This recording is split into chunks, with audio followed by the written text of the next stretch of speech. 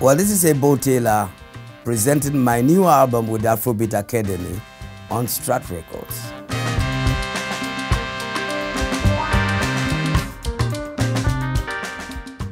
Yeah, I got first into music professionally when I was about 20.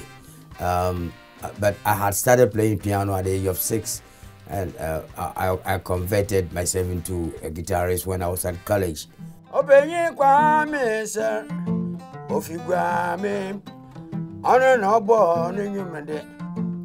the late 50s, it was so exciting. I was a kid, and I had a chance to play for audiences, much bigger than myself. ETMS's era was the best in that Ghanaians have had in our life. But then the form of our life changed as people introduced introductions, riffs, and coders and modulations, all the accoutrements of music. So I had a chance to learn how to arrange music. Stargazers needed high life to play, and Broadway needed high life to play, and there were not very many composers those days.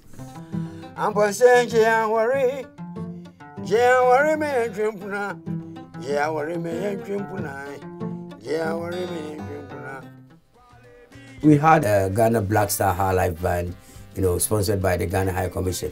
But at the same time, we jammed with the Nigerian musicians because they also loved high life, and they always come along and play with us, like Fela, like Peter King, like Mike Fela. I knew Fela very well because he was my friend. We were always discussing. He would say, "Taylor, why don't you play our own thing? We're always playing jazz. Jazz is for the American." And so we all started looking, on our own table, So he started the Afrobeat in Nigeria, and he was very successful. My working with CK Mann and Pat Thomas, Papa Youngson, and others, was to progress high life, So the record companies hired me to be the arranger. I was the Quincy Jones at that time.